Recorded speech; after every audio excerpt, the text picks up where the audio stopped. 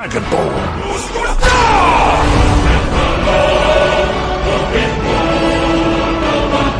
This way forever.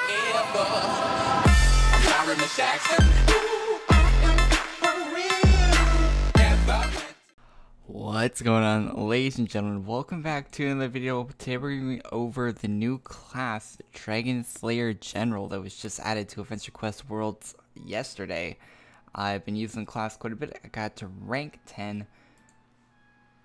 Let me show that real quick. So it's at rank 10. At rank 10, the passive ability is 20% more damage to everything. So pretty good passive on the rank 10. Actually, it might be 30. Let me check real quick. It is in between 20 and 30. It's 25% extra damage at rank 10. So I had to get the rank 10 passive in order to review the class. And I've got it. So let's go over a few of the things that make this class what it is and whether or not you should purchase it. Alright, first off, let's go over how to get the class. You can, of course, buy for 2,000 adventure coins. It is at /join Dragon Town where you get the class. Or, if you don't want to spend your dragon coins, all players, including non-members, can get their Dragon Slayer class that you get at /join Lair after finishing the quest at Lair. /join, here, I'll type it in right there for you. Loud keyboard is loud.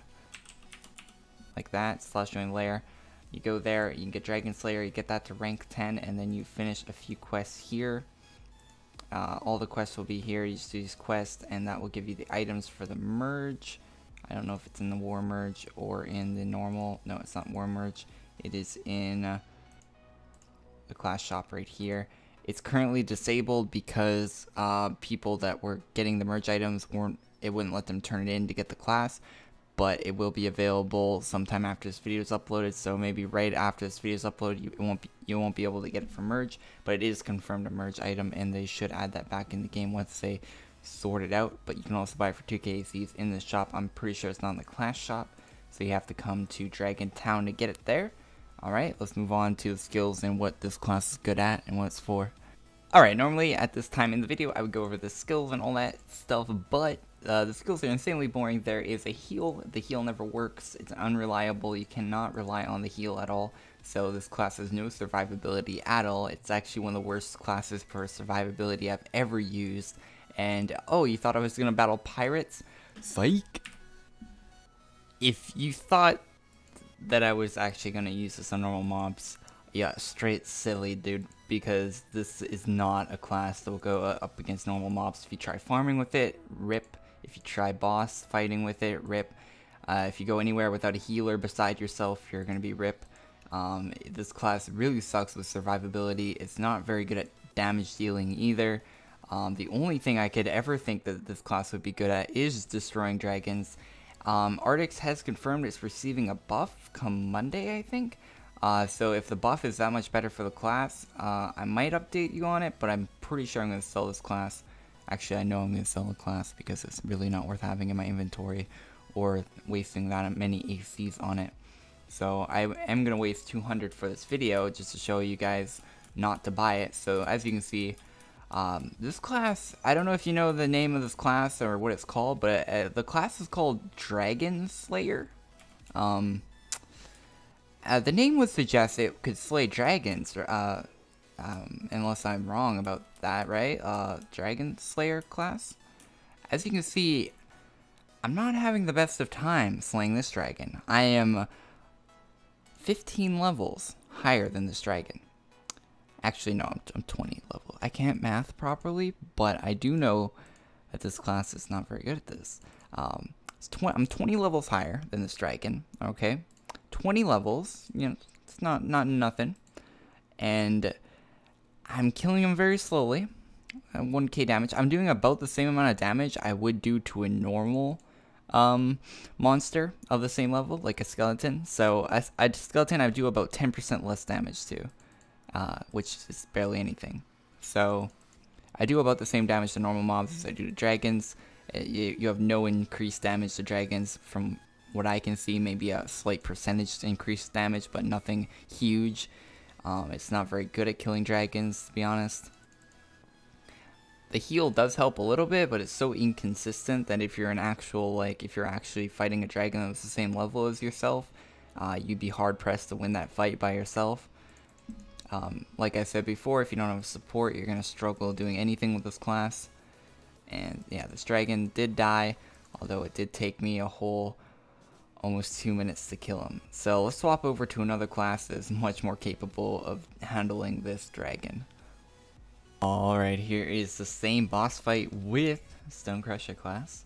One of the best classes in the game currently. Very strong class. Very good at doing what it does. And on a consistent basis, I'm not dealing with much damage, but over time, if you add up these numbers, it's about the same actually. But this class is good at doing everything, not just dragon killing. I mean, I can't do dragon killing, and of course it's good at it. Just as good as Dragon Slayer, if not better, because I could survive longer with this class with the heal and also support teammates if I was in a team fight, which a lot of the time you will be with other players and not just by yourself when you're farming mobs and such. The only situation where I could see Dragon Slayer general class being worth using, sorry about all these key presses, I know they're loud and annoying.